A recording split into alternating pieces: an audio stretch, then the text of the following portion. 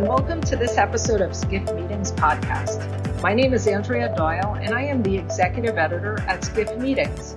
In this episode titled Uncovering the Untold Story, I have the pleasure of speaking with Kitty Ratcliffe, the president of Explore St. Louis. One of the keys to Kitty's success, doing just that, uncovering the untold story. She does it by leaving her office and interacting with the 115 full-timers who report to her, as well as the hundreds of part-timers. That is how she gets the untold stories that might not be so positive, but they are the stories she feels she needs to hear. We cover things like how receiving MPI's Industry Leader Award in June brought her 40-year involvement with the organization full circle. We chatted about what it has been like to be a vegetarian for the past 40 years, and how the issue of travel boycotts is not new, and what it was like when the Equal Rights Amendment was being fought to guarantee the protection against sexual discrimination for women. She talked about how women have broken the glass ceiling, but there's still progress that needs to be made, and how hard work got her to where she is today. I hope you enjoy listening to this conversation, and I invite you to check out other episodes from today's most influential event professionals. You can find all the episodes on our website or subscribe through your favorite podcast service.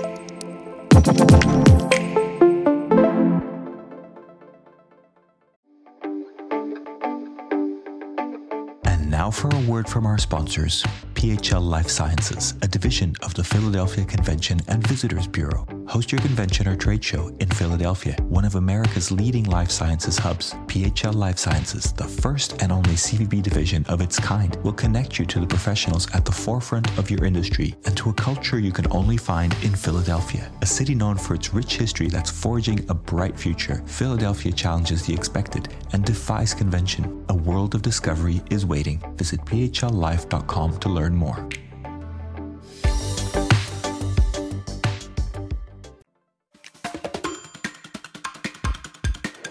I'm Kitty Ratcliffe, president of Explore St. Louis. And congratulations on the award you received during MPI WEC. Thank you. It was a big honor for me. Actually overwhelming to receive it. So, and it's such a beautiful evening. It was extraordinary. MPI just did an amazing job with that event, working with the Hilton Tulum in Mexico and Riviera Maya. And you walked into the ballroom and you thought you were in the jungle. It was just beautifully decorated. So it just set the stage for a really wonderful evening. Right. And you received MPI's 2023 Industry Leader Award. That's correct. Yeah. Wow. And what does that recognition mean to you? Well, it was astonishing to me, actually. I've been involved with MPI since I got in the business, and that's 40 years ago. I joined. Actually, it was really interesting because I joined MPI 40 years ago because MPI's annual conference was being held in St. Louis, and I could attend. And they gave me the Industry Leader Award exactly 40 years later. So from being nothing and a nobody at the at the start of the business and kind of learning my way through to being recognized for having made some contribution at some level for MPI all that time later was really very wonderful. Talk about full circle. It really was full circle. And when you went to your first MPI in St. Louis, what were you doing at that time 40 years ago? I had just started in the industry about 7 or 8 months earlier. I was hired to be the first director for a startup, very small convention and tourism bureau in Carbondale, Illinois, which is a university town about 100 miles southeast of St. Louis in Southern Illinois. And so when I went in for the interview, nobody who had any experience doing that kind of job was going to move to Carbondale to do it. So they had a bunch of inexperienced candidates that they were interviewing. And so I did my research in the library. And one of the things that I said when I went into the interview, and they said to me, well, what would you do if you got the job? And I said, well, I would join this organization and this organization and this, and I would do this and this. And one of those things was I would join Meeting Planners, because that's what it was called at the time, Meeting Planners International. And I would get people to bring their meetings and conferences to Carbondale, and they didn't laugh at me. So, and they hired me. So it was very interesting. So that was your start. Yeah. And so that I just got lucky that, in fact, the conference itself was being held in St. Louis that next year. If it were being held anywhere else, I probably would not have attended. But because it was 100 miles up the road, I could drive. I didn't have to buy an airplane ticket. And St. Louis is a very affordable destination. So I was able to afford the hotel room for a couple of nights in my very tiny budget, and walked into the opening night reception and didn't know a soul. And a guy who worked for Merritt's came up to me and saw my first timer badge and introduced himself and said I should join the chapter and get involved with the chapter. And so I did. What a great story. Yeah. That chapter was a great start for me, because it really introduced me to the business that I was in, that I found myself in. I met a lot of people through the chapter level in the chapter who had been or were in the process of or would later become very involved internationally with MPI, either serving on committees or actually being what was then called president, now chairman of the board. And this chapter, very small chapter, has a great history of producing international leaders. And so I got really lucky. I got in the right chapter at the right time in my career to make a lot of connections and to learn my craft. And then also to have people who were involved in an international level that could help me and pushed me along to get involved at a greater level beyond the chapter. And the story to me also demonstrates the importance of associations. Absolutely. And the importance of that face-to-face interaction, which never would have occurred if it had just simply been online. Right. And I mean, your MPI Industry Leader Award is just one of your many awards. I know last year you received a Lifetime Achievement Award from PCMA, and you've also served on PCMA's board and chaired their annual convention. Can you touch upon that? Yeah, I was.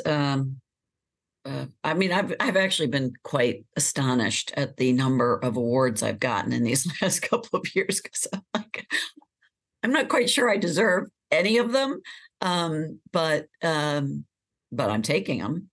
No doubt about that. I actually joined PCMA about 5 or 6 months before I joined MPI. So all in that first year that I was in the business, I paid membership dues to 4 different organizations that I felt would be ones that would help me bring business to Carbondale at the time. And so PCMA was one, what is now DI. It was the International Association of Convention Bureaus at the time, and ASAE, as well as MPI. And so I went to my first PCMA conference, again, not knowing a soul, about 2 months after I got in the business. And again, on the opening reception, I happened to meet somebody who knew other people and introduced me around. And so both organizations have been very important to me my entire career. And they helped make my career. They helped make me who I am.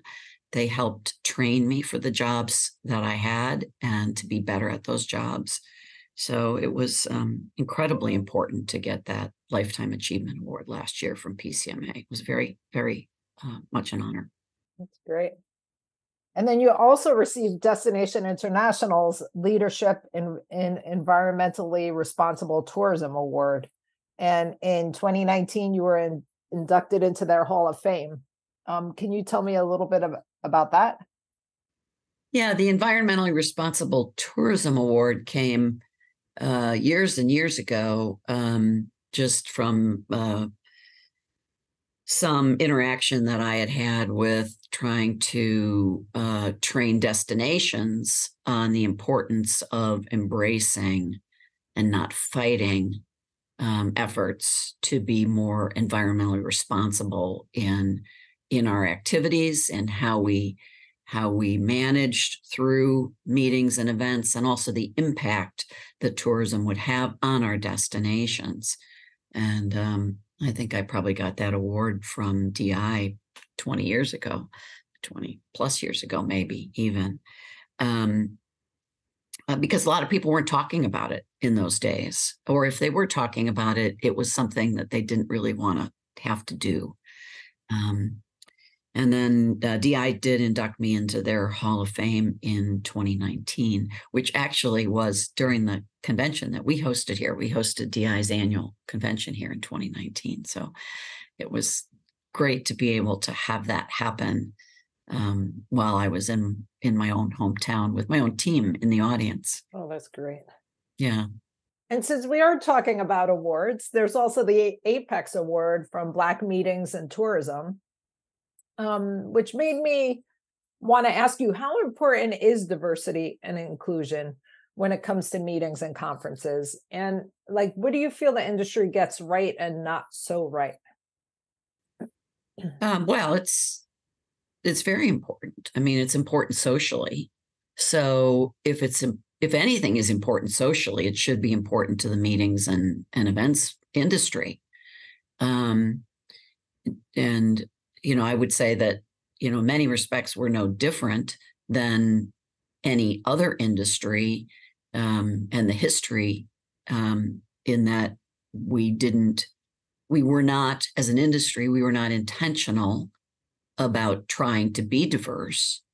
We were not intentional about trying to bring people into our organization who didn't just step up and volunteer on their own. And so we are in a recovery period because, I mean, just like society and just in general in any other industry, we should have been doing this a long time ago. And so I think we need to increase our efforts. And to your question about what we're doing right, I do think now there is a lot of attention that's been placed on it as an industry. And I think that DMOs in particular are really engaged in it. And I know that DI has been, and I know there are leaders within DI, Destinations International.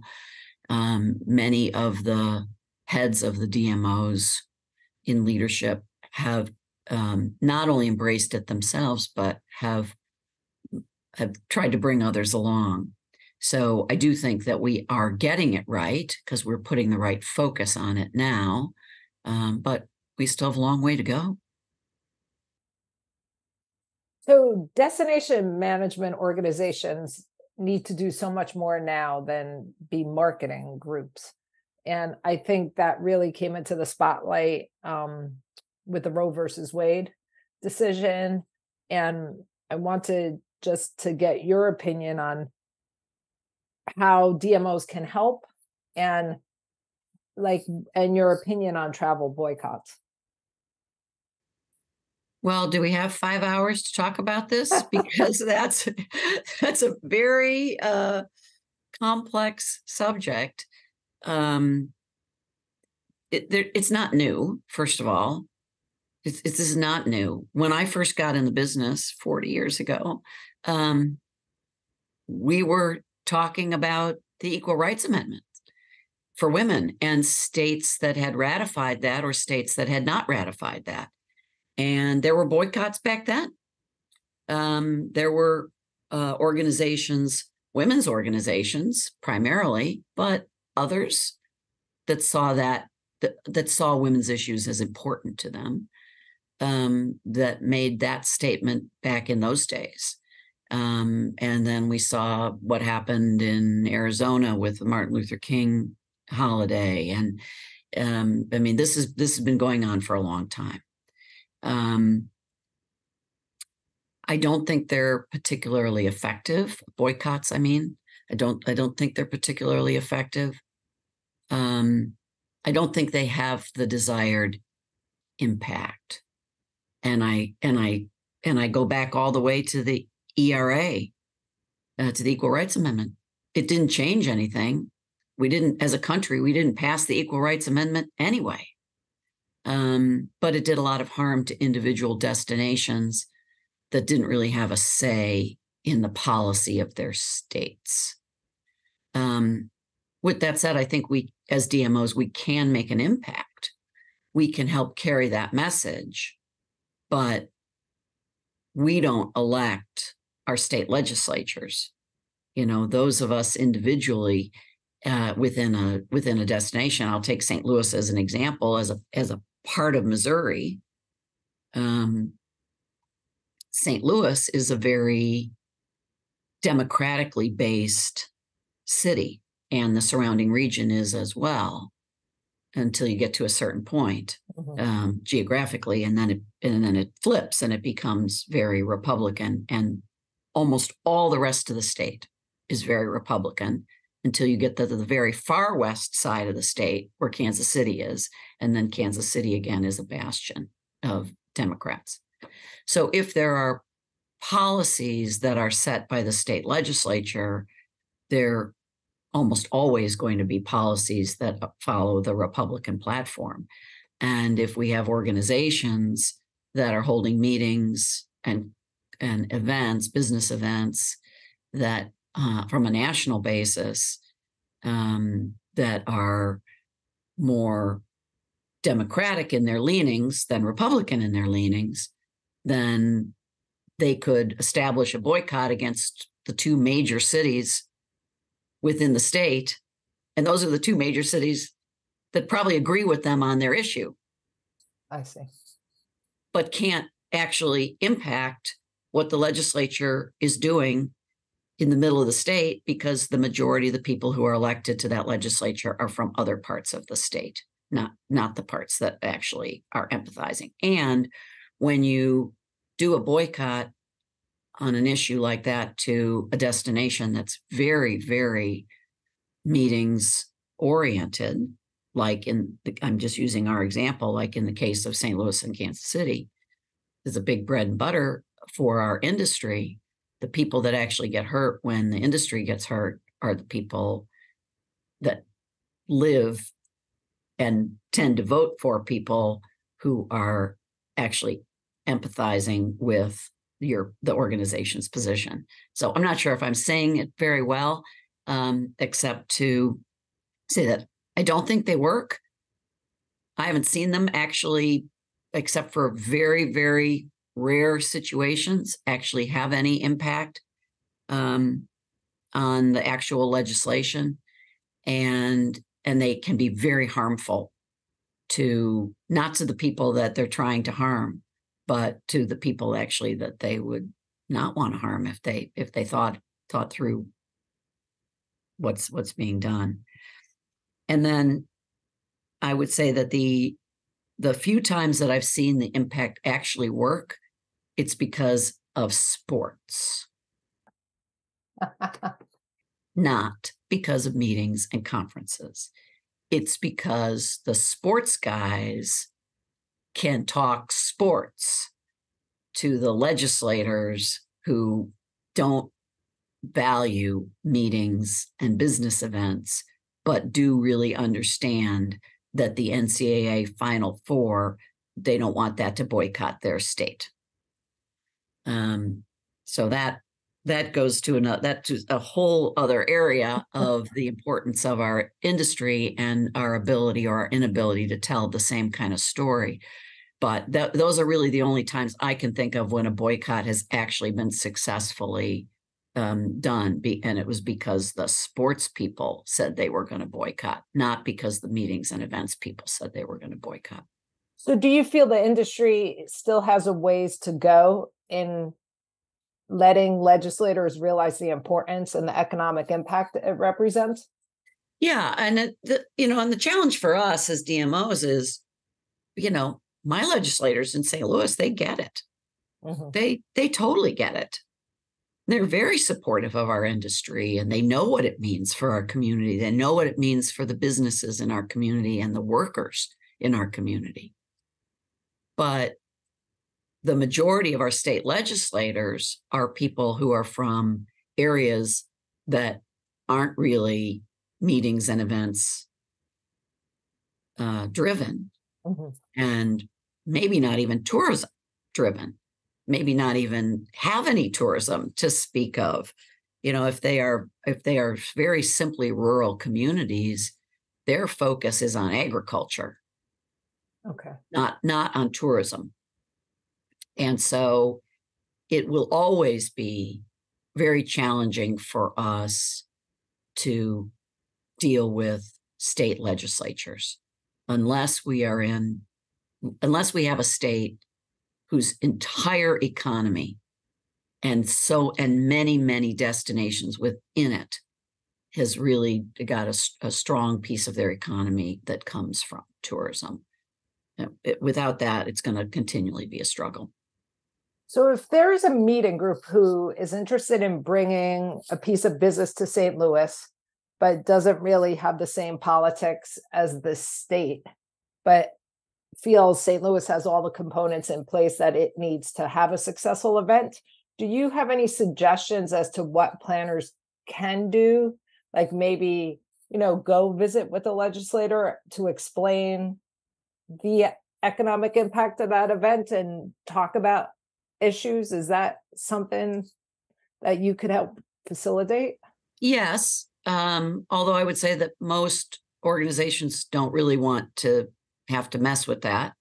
Mhm. It's just easier for them to go to another state So and then find you a lose that destination business. within that state. Yeah. I mean, what I would say is don't don't don't boycott a city like St. Louis or Kansas City because you don't agree with what Missouri as a state is doing. Come to us or Kansas City, or go to Chicago. Well, Chicago and Illinois are both Democratic, so that's not a good one. But when there's a conflict, because it can be the opposite.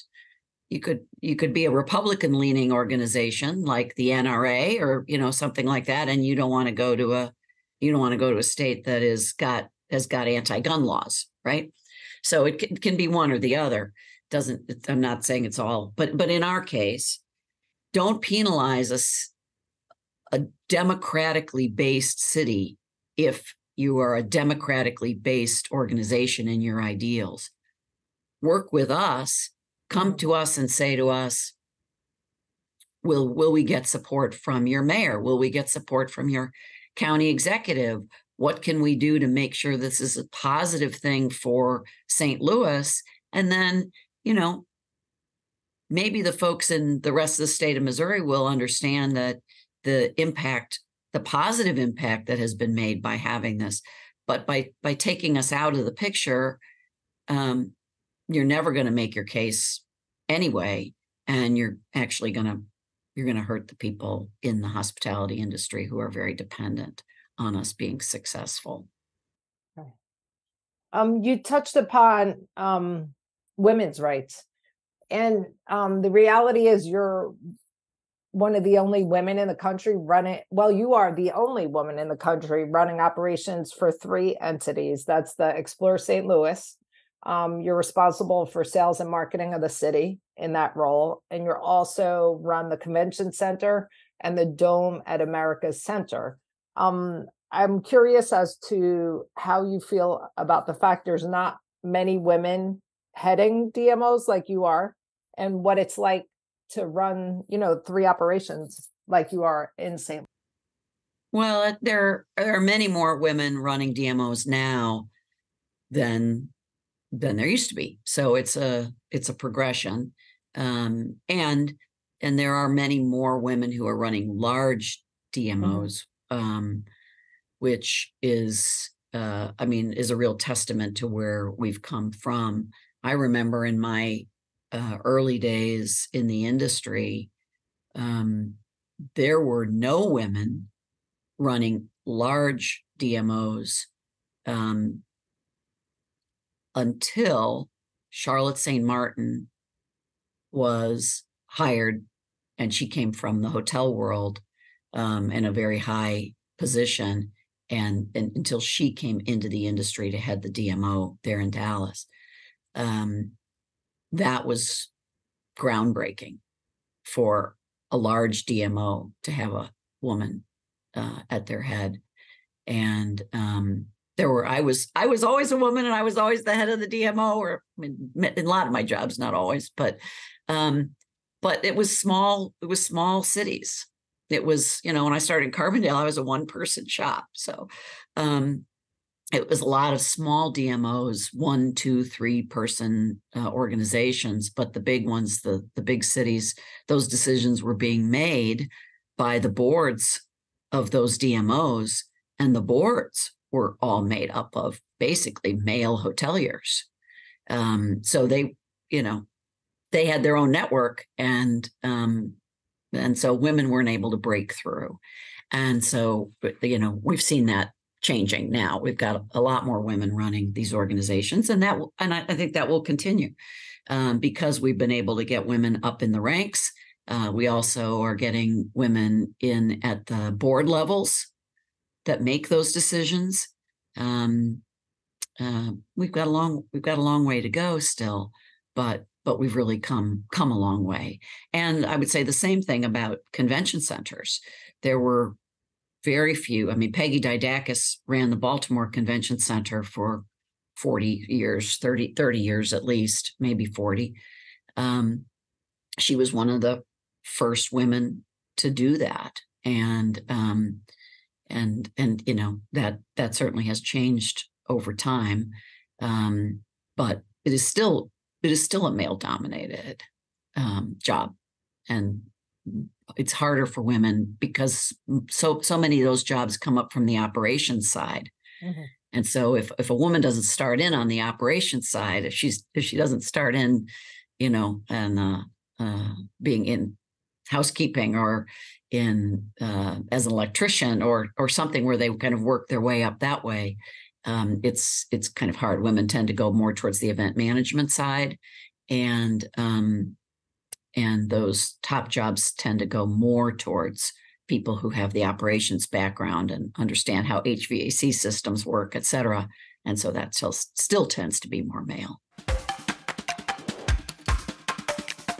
Are you ready to celebrate your successes in the world of meetings and events? The Skift Meetings Awards are back for 2024, recognizing the most innovative business events companies across 15 categories, and we want you to be a part of it. Winners will feature on Skift Meetings, sending a clear signal to events professionals around the world that these are partners they can rely on. The final deadline for submissions is June 11th. We encourage you to start your submission today to secure the best entry rates. For more information and to start your submission, head to live.skift.com.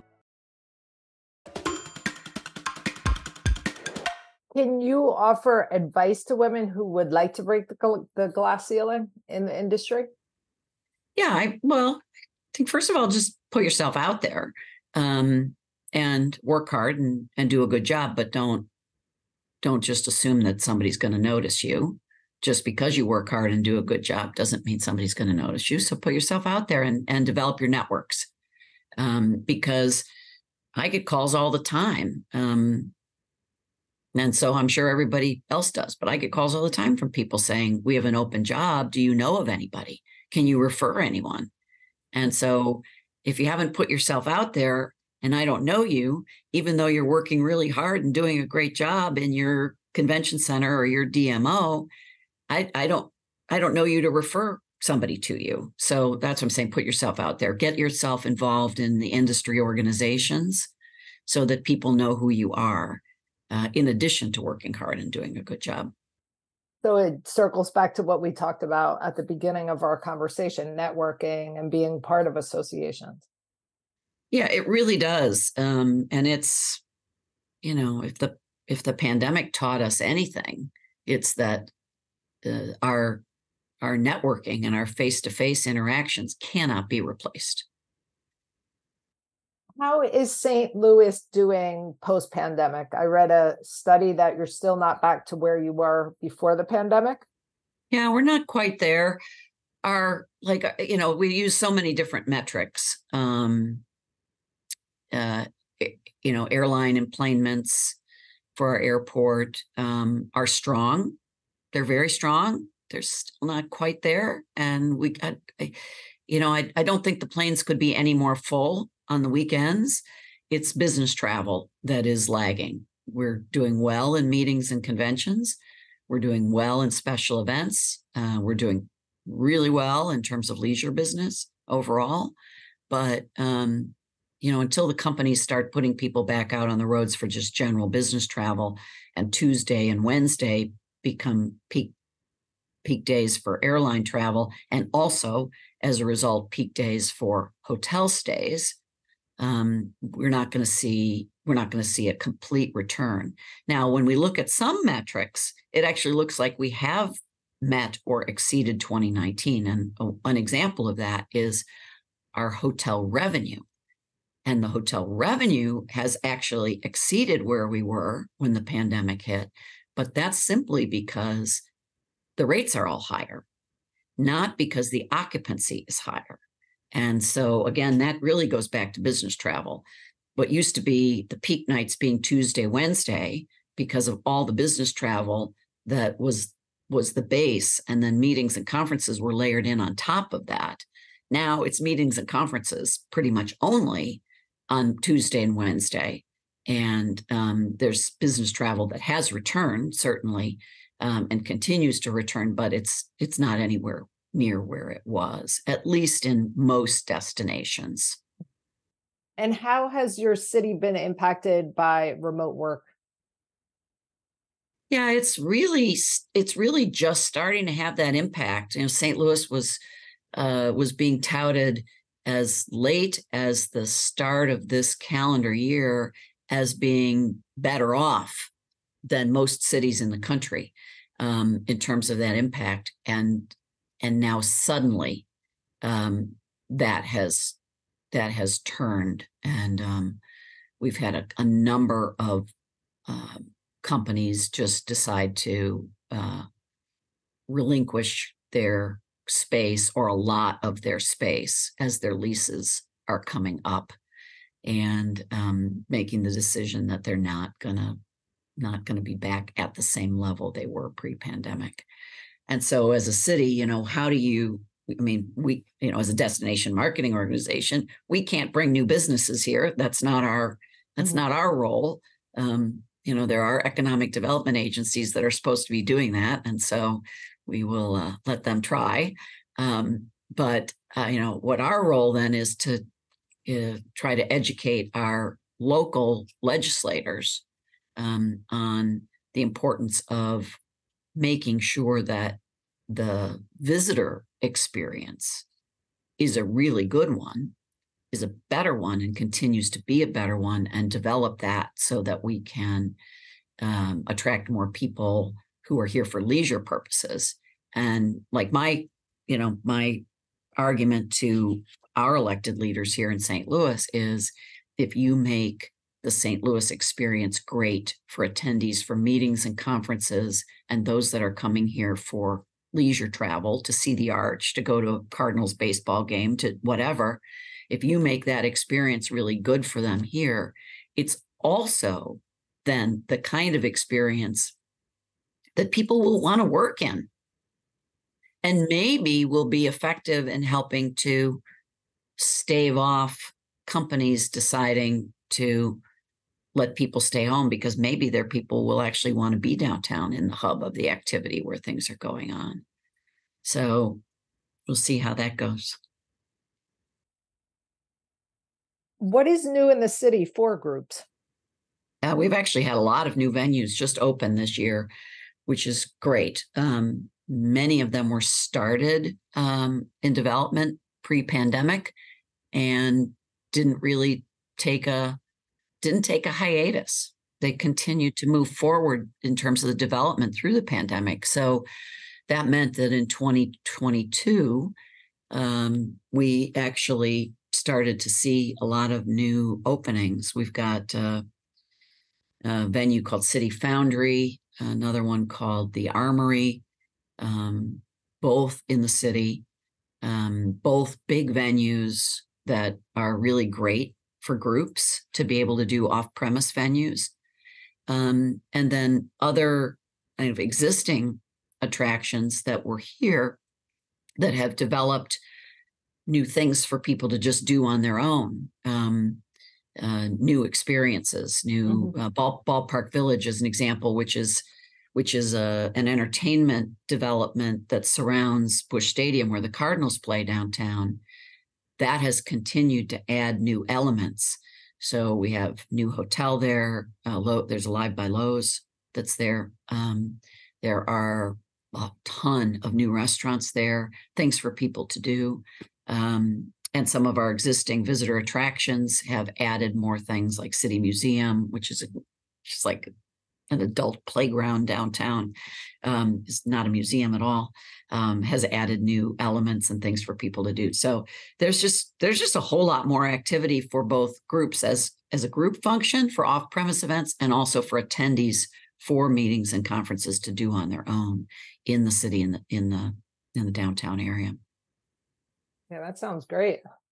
And I'm getting back to you for a minute. You started as a retail store manager early in your career.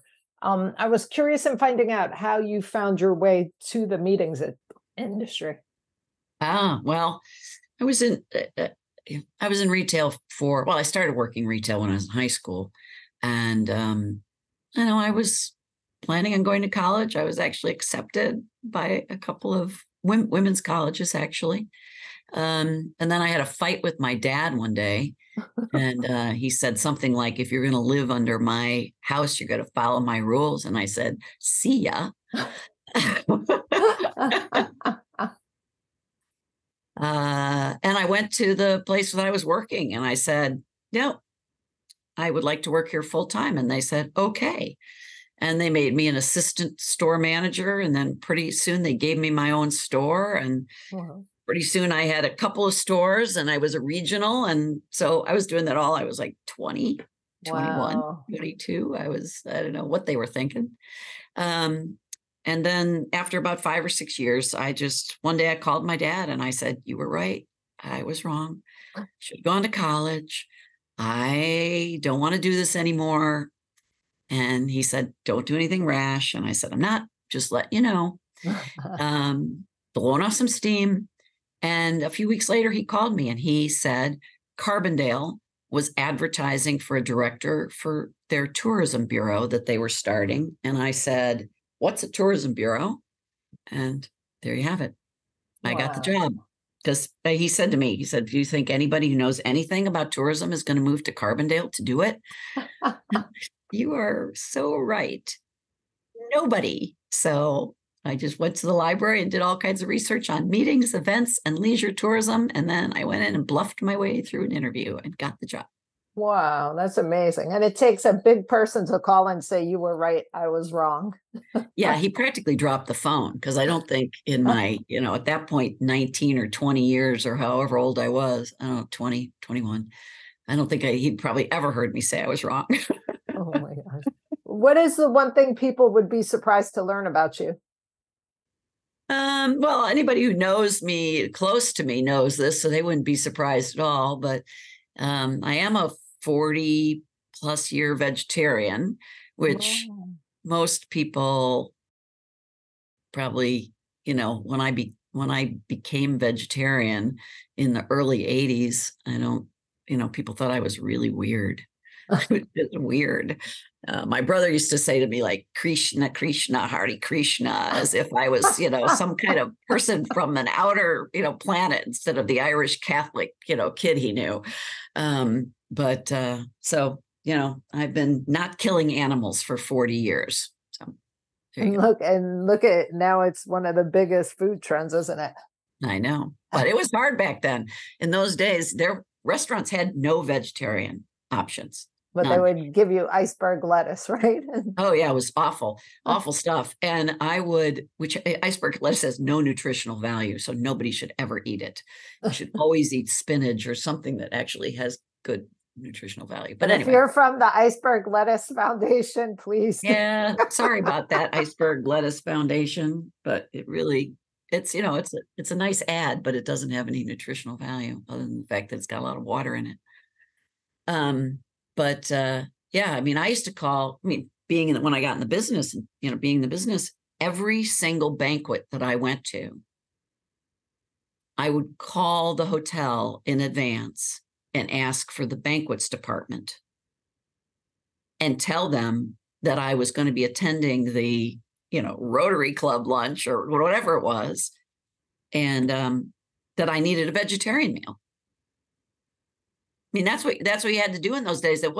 Meeting professionals did not order vegetarian meals. They didn't order vegetarian alternatives for somebody who said they wanted one. So if you went to a banquet, the first time anybody heard that you wanted a vegetarian meal was when you said it to your server. So they weren't prepared.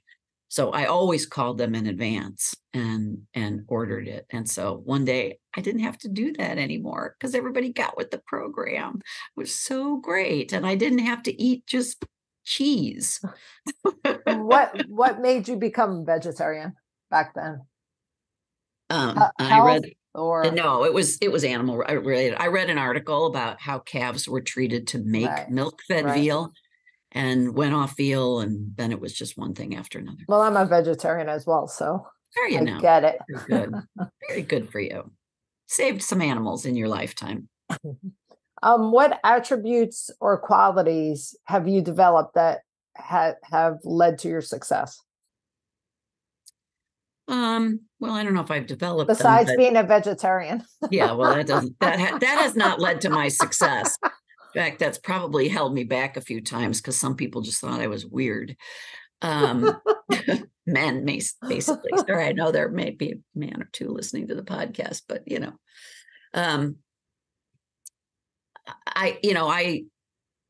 I grew up in a household where you were expected to work and you worked hard, and my dad came from nothing, really nothing. I mean, his dad died when he was 3 years old, and he slept on a cot in a one-bedroom kitchen, he slept on a cot in the kitchen in a one-bedroom apartment, and his mother and sister slept in the one bed in the one bedroom.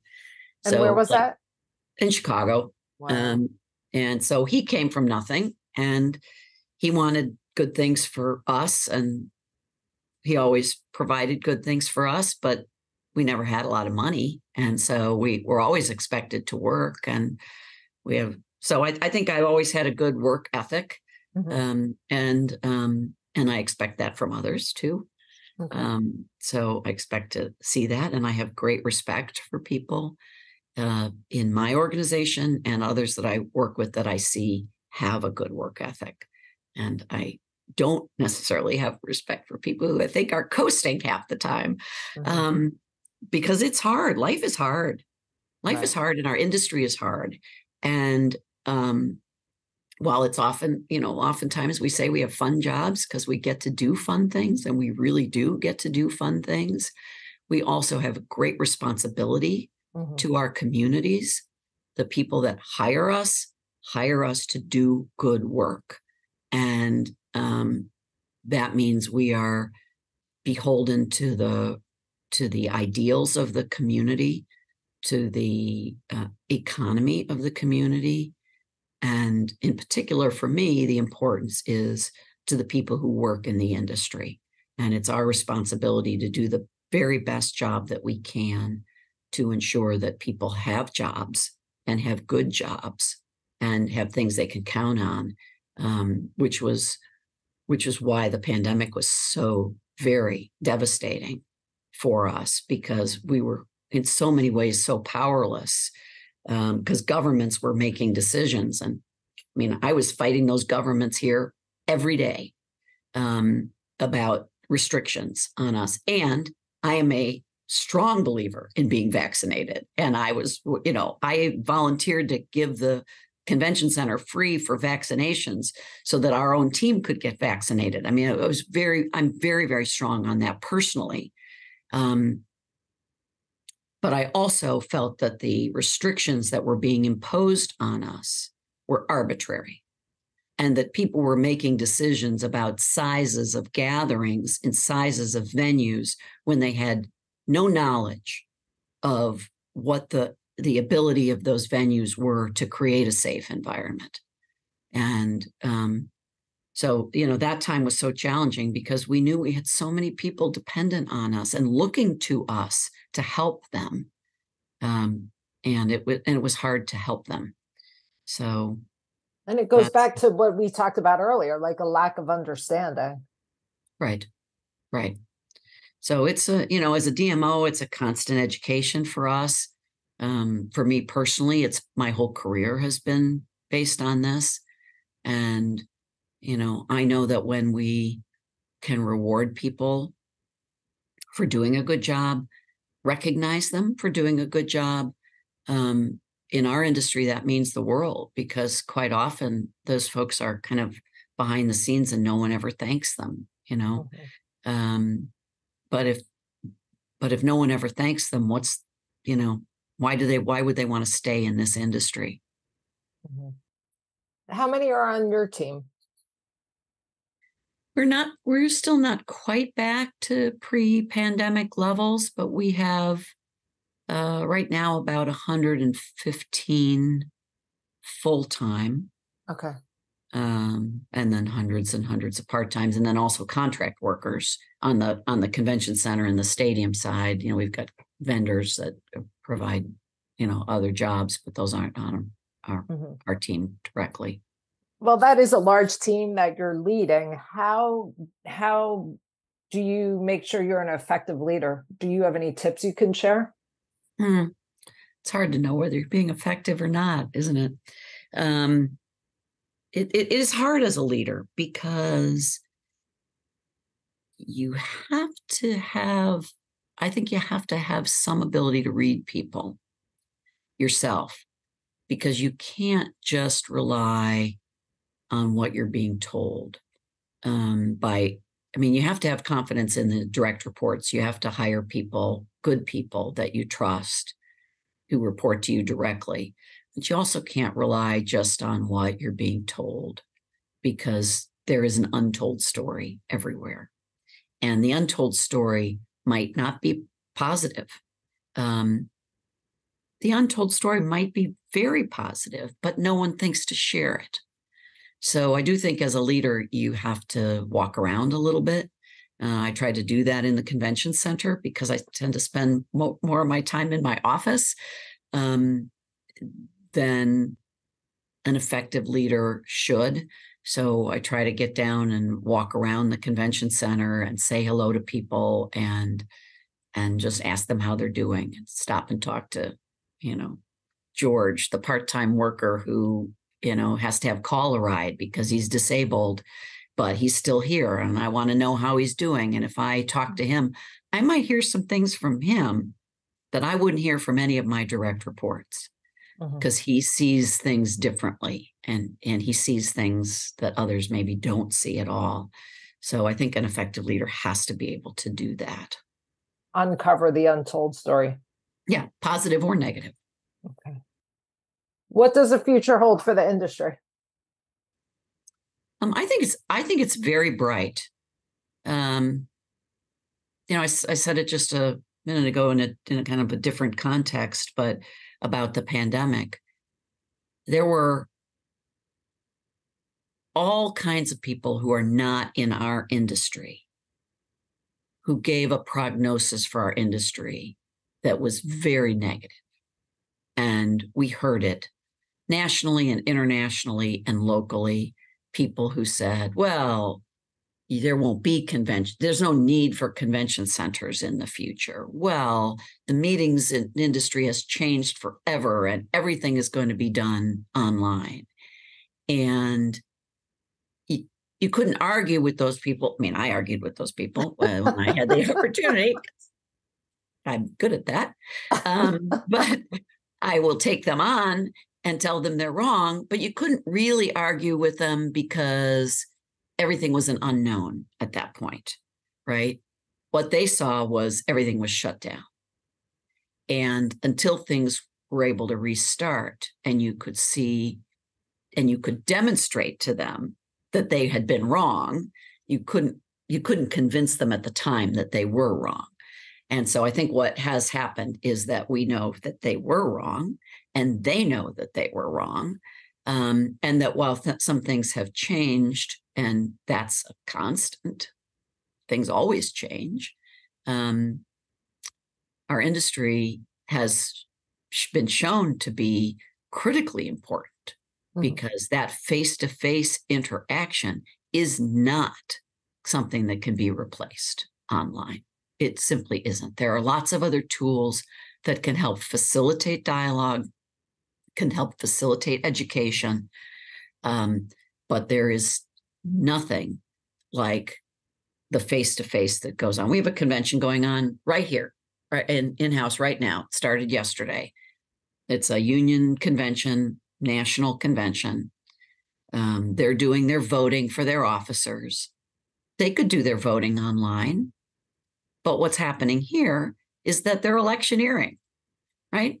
They're standing in the lobbies of the convention center downstairs right below me, and they're wearing the shirts for their candidates, and they're passing out buttons, and they are influencing votes because they can do that face-to-face in a way they could never do it online. And there are just some things that we've been proven out as an industry. If anybody thought our industry was dying, they found out they were wrong. And I think it's just very bright going forward. Our last question is always, who should we have on the next podcast? Who would you recommend we reach out to? I don't know if you've done this with him. I didn't see it on your list, but I would recommend that you talk to Mike Gamble with Searchwide, because he's really doing a lot of work on recruitment in the industry. You asked me one question earlier about, diversity. That's something that he's taken on in terms of a focus, and just the future of workforce and changes in the workforce. I think he'd be a really good one. And I don't know if you've spoken with Sheriff Karamat at PCMA or Michelle Mason at ASAE, but Michelle's been doing really great work, I think, at ASAE, and it's been I think it's been hard. I would guess it's been hard. John Graham did just such a phenomenal job with ASAE for so long, and then with his illness and then the pandemic, I think they were in a bit of hurt, and I think she's doing a really great job. And Sheriff is doing amazing work now with artificial intelligence and all kinds of other tools at PCMA. Right. So. Well, this has been great.